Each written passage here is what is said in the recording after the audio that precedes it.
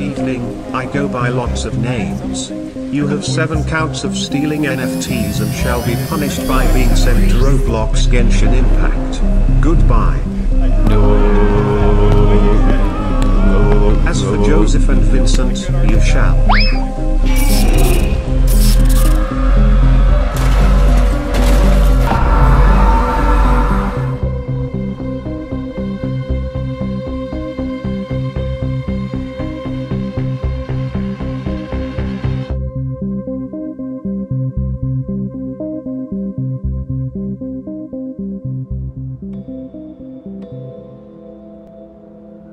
After the incident, it appears that I am now in a world of only stone, starting with nothing. It also seems that the physics of this dimension are quite different from the real world, as I can punch pebbles out of the stone without hurting my hands. And I could smash these pebbles back into cobblestone. With this cobble, I was able to create my workbench. And by using my sheer strength, I broke this stone into sticks, and created a hammer purely made out of cobblestone. As you may know, hammers can crush objects, usually leading to the object becoming a new object. The same is true in this world. Stone can be pounded into gravel, and gravel can be reduced to dirt. But wait. Did you hear that? There is a live life in the dirt. How do we get it out, you may ask? We would need a crook.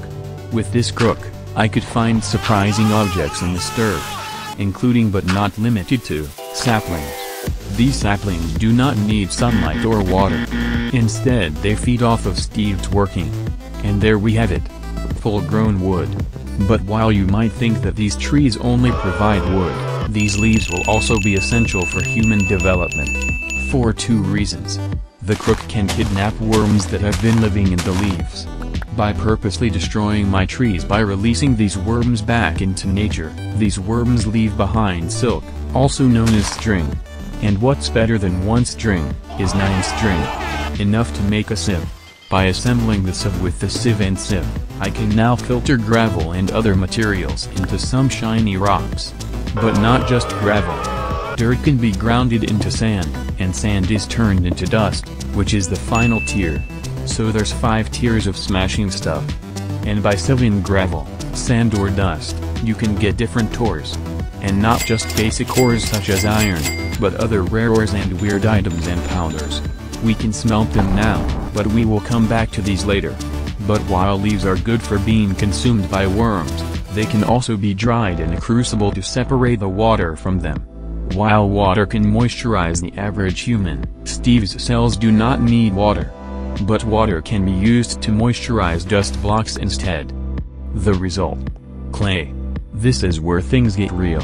Now introducing, the smeltery, which requires bricks from clay. The smeltery is basically a furnace but 10 times convalescenter and 10 times massiver. Instead of using precious fuel, it uses lava to smelt stuff. Double the output as the noob furnace, which is why we don't use the furnace to smelt anything. But did I say smelt? I meant melt. With this you can melt anything into molten anything and cast it into any shape you want. So obviously the smeltery is our next goal. But first it was time to make improvements to our infrastructure. Instead of having to wait until the heat death of the universe just for water because of how slow it was, we could make an infinite water source. And why use a normal hammer when we can use the compressed hammer? If we do the math, the compressed hammer is 9 times more efficient. And why use a string mesh when we can cover it in flint to make the mesh V2, which makes new items available for sieving? And we got bone meal from going through dust. Mixing clay and bone meal makes this. 7 of these in a U-shape make a crucible. By putting a heat source under it, it can melt stone into lava. With this lava and water, we can make a cobblestone generator. But not that type. We're talking about this mini cobblestone generator that automatically outputs cobblestone. So we can say goodbye to manually mining cobblestone. With this stone, it took a bit of crushing to get all of the clay, sand and gravel we would need for the smeltery, and after several other steps, the smeltery was ours. Keep in mind that so far, everything you see here originated from just stone. But what now? It was time to get all the other 100 types of resources we would need to progress. And while sieving and smelting would be useful, there is a new type of resource: animals. But where are the animals? We would need to magically lure them out of the stone. And this would require a bait and trap. This aforementioned bait would come from string and apples from the leaves we destroyed earlier, and now we just wait. Spoiler alert. The trap doesn't work without grass. I then spent several days researching and trying to get grass in this cave when I accidentally got grass seeds while sieving dirt. But anyways, back to getting resources. Except sieving was getting boring. So I used a better version known as the heavy siever, which is 9 times more efficienter. It is the efficientest. By mass producing cobblestone and mass crushing and mass sieving it, I was now drowning in mass ores. But ores are no use if they aren't smelted. It was time to melt them and cast them into ingots with a completed smeltery. In order to cast stuff, we would need a mold. By placing an object on the casting table and pouring molten gold on it, you will create a mold that is the shape of the object. In this case, an ingot. I can then use the smeltery to melt stone into molten stone, and cast them into more seared ingots into more smeltery stuff. Now we will do the same but with metal. But wait. By melting different metals at once, these molten materials can mix to make alloys. And with a mixture of 2/3 iron and 1/3 nickel, I made invert. This was a good material to make a hammer out of, because of this feature. So here's the plan. I am going to mine out a big 50-block long hallway and leave it dark. Then I wait here for mobs to spawn there. And we were going to go hard on these mobs. But this was a terrible idea. The difficulty was hard. And these mobs were super buff. Plus I was too lazy to make armor. So we would need a sword, a shield, and a bucket of lava. In case I got overwhelmed by mobs, I would place the lava and drown them all out. This was especially useful when it came to overpowered zombies that I didn't feel like fighting. However, some mobs were too quick for my lava stand. And as if baby zombies weren't enough, we now had baby skeletons. But after a while of mob grinding, I got some decent loot, including bones for more bone meal. After all this fighting, Steve got a little hungry. And the only food source we had were apples, rotten flesh, and zombie brains, which I will be eating throughout most of the playthrough. It also appears that I got an epic loot crate, which was not epic at all, because I don't even know what this is. Back at the base, I was sowing dirt, and in this dirt were several different crops, including potatoes and beetroot. With this bone meal and the seeds obtained from sowing dirt, we now had a decent crop farm. Just kidding. We only needed wheat for the next part. While I was doing all this stuff, the trap had trapped some chickens and apparently it became an egg, which could become a chicken. But let's do the math. If we multiply the chances of getting a chicken from throwing eggs times 1, we get 1 out of 16. But we have a 1 out of 1, aka 100% chance, of hatching a chicken by putting an egg in a nest. This nest needs 27 wheat, which needs a rather considerably medium amount of bone meal to grow. To get that much bone meal, we need a better mob farm than just a hallway. So I made a few improvements to the aforementioned mob farm.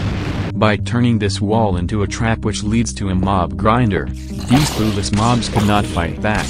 Not to mention these guys kept dropping surprise mechanic boxes, so if you see random things popping up in my inventory, such as 4 gold ingots, it will be from loot boxes. But as I was using my bare hands to turn bone into bone meal, I had a sudden realization.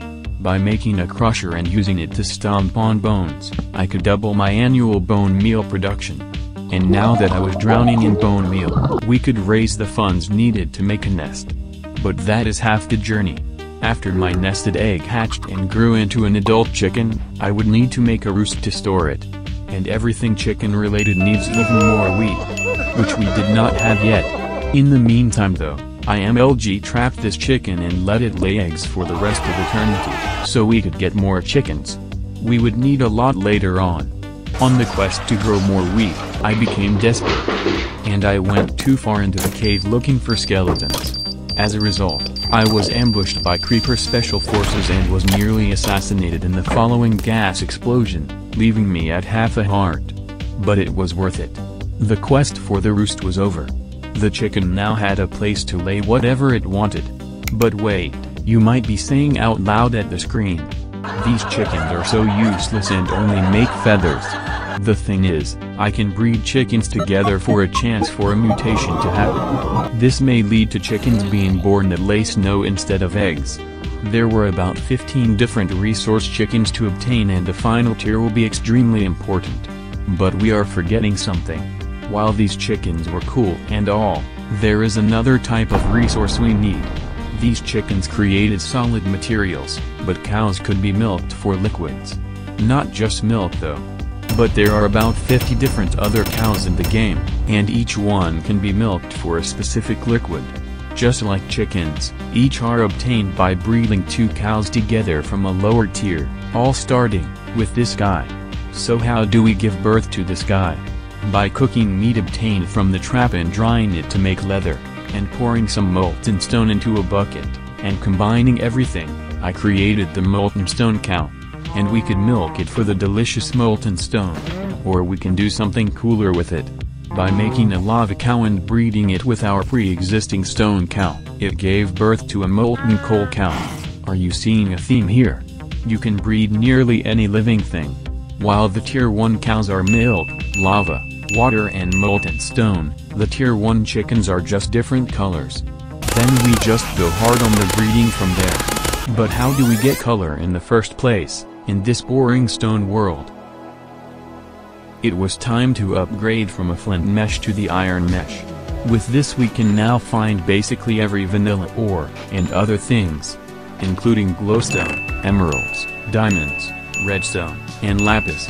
And with that we can get the final tier of mesh, the diamond mesh. By using this mesh, I was now richer than Elon Musk, and we had materials we could use to make colored eggs. But after all this resource production, we had no room to keep all our riches. And the smeltery was going too slow to smelt the aforementioned riches. So as the old saying goes, we should upgrade the smeltery so we can smelt a bajillion ingots at once. The bigger, the better. I then used this redstone timer I found in the loot crate to send a signal next to the smeltery output every picosecond. I then put a hopper and chest below the casting area. So we were now making ingots automatically. Then I just dumped every ore I had in there. Which went terribly wrong. Because if you randomly put 2 or more different types of ores in there, you will make alloys on accident. And this led to a lot of wasted items. Other than that we had a multitude of spare metals. As for the materials I couldn't smelt, I used them to obtain the blue, red, and yellow egg, and I breeded them in this box thingy. Blue chicken plus wood chicken makes snow chicken. Snow chicken and yellow chicken make clay chicken. And we were working on the slime chicken. After getting enough leather to make the water and lava cows, I began making the tier 2 and 3 cows. Disclaimer. Most of these cows are useless and are only a stepping stone to get higher tier cows. Anyways, these cows had a cooldown on breeding, of 5 minutes. So I would have to wait for them while they wandered around. But when they felt like breeding, water and lava cows give birth to obsidian cows. Stone and water cows make clay. Clay and coal make iron. But sometimes, these breeding experiments go wrong, causing me to make a cow I already have. So I executed them. Meanwhile, there was this peculiar object I found while sowing through gravel. The grain of infinity. With this, I can begin making machines. And since we had quite a few basic materials from the smelting thingy, we could begin industrializing. But not so fast. We would need power. How do we get power? I enslaved my lava cow to stand here and produce lava.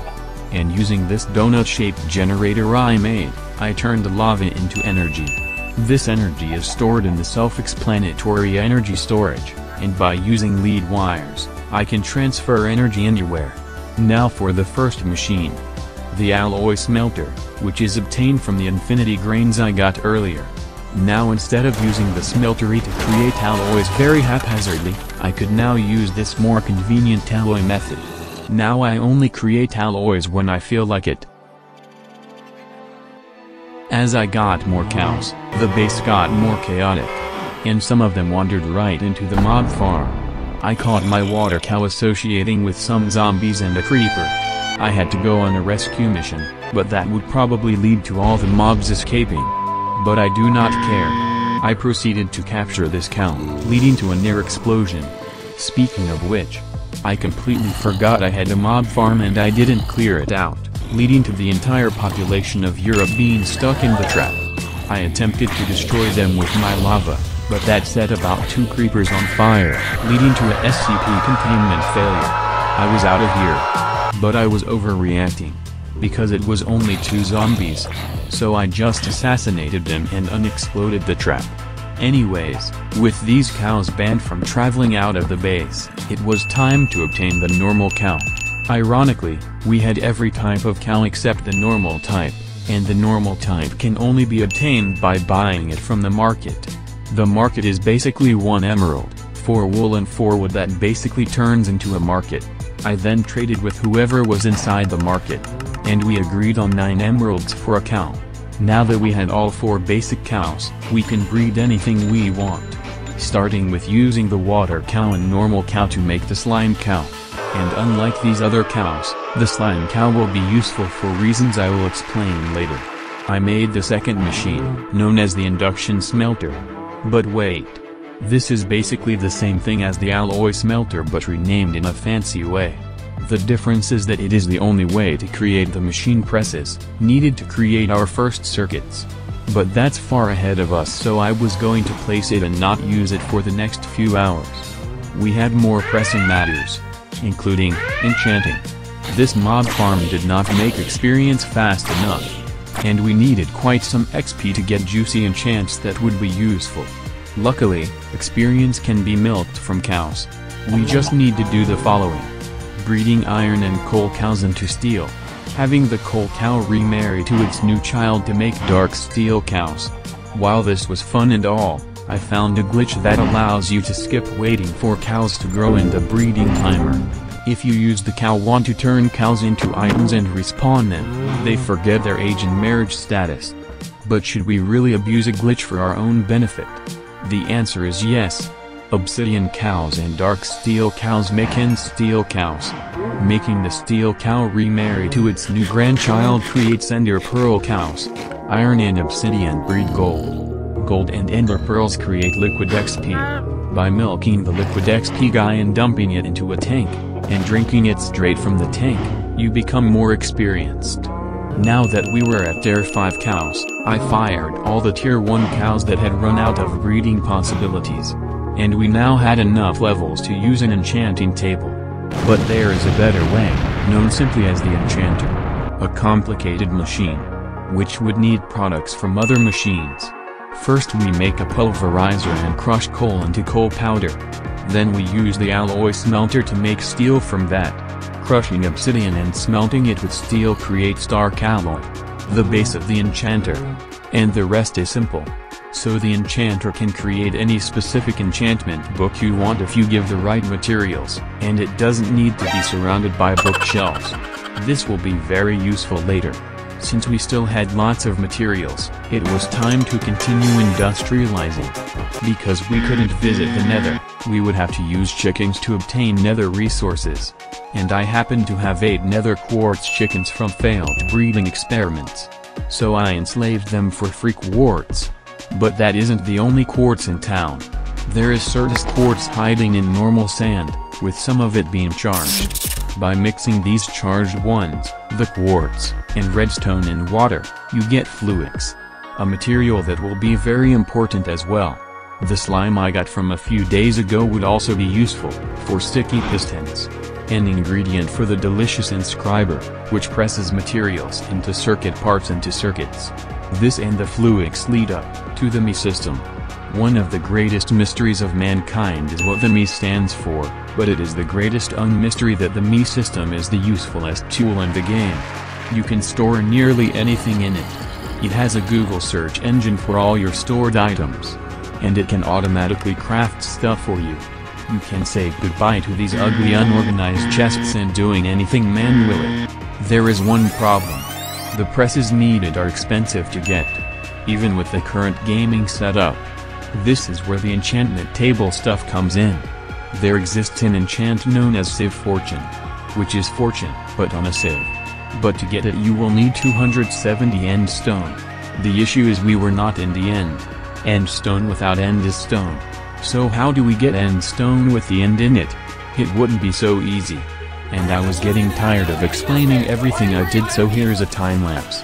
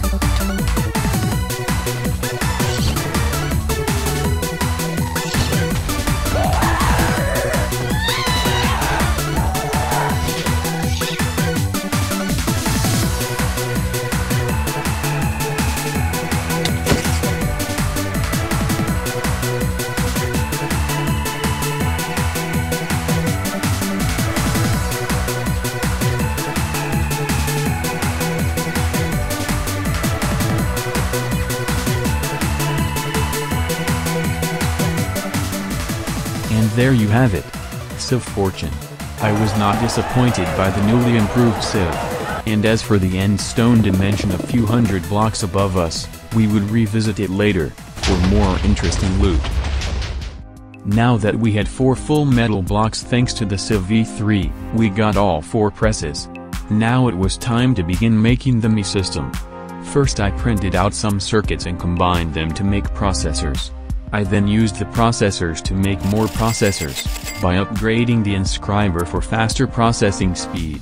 The next thing we shall do with circuits is make a bunch of hard drives, a storage for the hard drives, the ME system controller, some computer cables, and a computer screen. After building the new gaming PC and putting on the screen, I could now do one of the most satisfying things in any playthrough. Taking everything out of these chests and shoving it into the system through this screen. How this works is that items in this system are stored as data in the hard drives, so these hard drives are kinda like chests. And everything stored in these drives can be accessed through the screen. Now that we had a good storage system, it was time to continue industrializing. Now you may be wondering, what's the point of all this industrialization? What goal are we working for? I will be keeping it a secret for now. But just know that we had lots of things to do. Speaking of things, the amount of things on planet Earth is 100 quadrillion. But the amount of things subscribed to me is 300,000. Can you please surpass the amount of things on Earth in sub count? Thank you. Anyways, back to what I was talking about. The next thing I shall do is make a nuclear reactor. With the amount of machines I was running, this enslaved cow was simply not energetic enough. And even 100 lava cows could not compare to the nuclear reactor. So it is time for the greatest part of the playthrough. Fully customizable nuclear reactors. They come in all shapes and sizes. And on the inside are infinitely many different core designs. But which one was the most efficient and resource-friendly? I did a bit of thinking. And I hatched a plan. We would make a 7x7x7 reactor, and on the inside were 5 reactor rods that were cooled by graphite and molten redstone. And for fuel, we would only need a few ingots of uranium from Sylvan sand. To get all the reactor materials, I would need to crush and sieve a total of nearly 3,000 cobblestone. But that was easy. I spent the next 2 days going through 1,000 dust, 1,000 gravel, and sand, and dumping all of the ores into the smeltery, which had been expanded recently to prepare for this. Next we used some iron, gold, redstone, and coal to make the reactor parts. This would take a bit of processing, But don't worry about all these different parts we need. They are easily obtained with just a bit of processing of the ores we have. There is just one problem. These processing machines were as slow as the Hubble expansion of space-time. Luckily, these machines could be upgraded to higher tiers. And with these tiers, come new upgrade slots. And these aforementioned upgrades include all of these. But this was the best of these. And all this was also pretty cheap. And worth it. While the reactor parts were being manufactured, I was going to clear out space for the reactor. And what better place to put it than right here. Next I began building a 7x7x7 cube on the outside, 5 rods in the center, some graphite blocks, and molten redstone coolant. Now for the question everyone keeps asking even though they know the answer is already no. Can this reactor explode? The answer is no. So we're safe from any form of nuclear reactor stupidity. After booting up the reactor, the entire power grid was overloaded with energy. But oh well. I would no longer have to gain resources manually. With this energy I could create an auto-sieving setup. Here's how it works. First we make an auto-smasher and an auto-heavy siever. Then we connect the cobble gen to the smasher to an automatic crafting table to compress blocks for the heavy siever. While I let this run, we still had some leftover materials from making the reactor. And you know what this means. Even more machines. So basically over the next several days I use this time to automate more stuff in my base. First we shall make the object known as the interface, which is basically an extension of the ME system. Anything you put in it will be sent to the system if it's connected. So I attached it to the autosieve to pipe in all the juicy ore chunks. Next up, plastic. Plastic is usually obtained from oil in real life but we do not have oil. But we have trees. By making a tree fluent extractor and latex producer, we can turn trees into rubber and do plastic. With this plastic, I made the self-explanatory mob slaughterer. Instead of giving normal mob loot when it annihilates stuff, it only gives liquid meat. And yes, it can be put in a bucket. And when you put the meat in you get instantly full. So we can say goodbye to eating rotten flesh. Another thing that can be done with this plastic is to make the seriously overpowered stonework factory. The reason it's called a factory is that it creates stone instantly and can smelt, hammer, and craft, at a mind-boggling speed, all in one machine. So we can say goodbye to our enslaved automatic hammer guy, and say hello to even more resources. But while making all these new machines, it was getting tiring to make everything manually. Now introducing auto crafting, a feature of the ME system. Here's how it works. First we will make some molecular assemblers, blank patterns, processing units, and more inscribers since we need processors galore. Next I attached ME interfaces to every machine we wanted to automate. The interface can export items into machines and take the output. The patterns describe what to input and what to expect for the output, and once you put it in the interface next to the machine, you can now order that item to be made. The molecular assembler is a machine that is basically a crafting table. And the processing unit is the CPU to handle all the auto crafting. With all of this set up, mass production was possible. Instead of just one stonework factory. Why not 6? And instead of just sieving dust, we now had a processing line for sieving sand and gravel. And we were now automatically getting every single type of metal chunk we would need. However, ore chunks on their own are useless. And at this point, even the massive smeltery was becoming too slow for making materials. So how do we automatically turn them into ingots a faster way? Allow me to show you my new plan. A new automatic crafter to compress ore chunks from the sieves. Yet another stonework factory for making sand. A new induction smelter connected to the sand maker and the ore chunk thingy. Behold. The new most efficient way to smelt ingots. All of this leads up to the next phase of the game. Now that we had lots of iron ingots, it was time to move on to a higher tier of machines, which would need a new material, steel.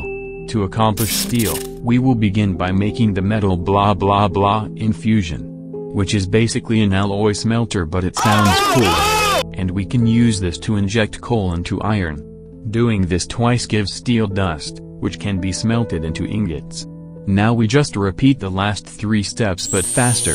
By using this thingy called the enrichment chamber to turn coal into a fancier sounding coal, steel was 10 times more cost efficient to get.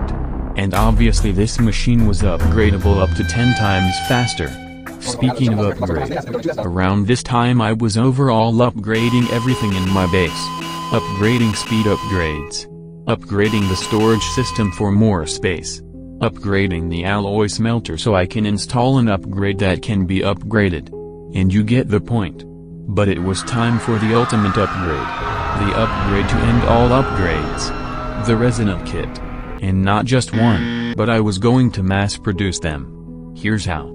First I got some platinum from some molten platinum cows. Then, I made some water pumps. An igneous extruder which automatically makes obsidian from the water pumps and lava from the crucible. An XP drain. A glacial precipitator to make snow. A fluid transposer to make magic oogly doogly from XP snow.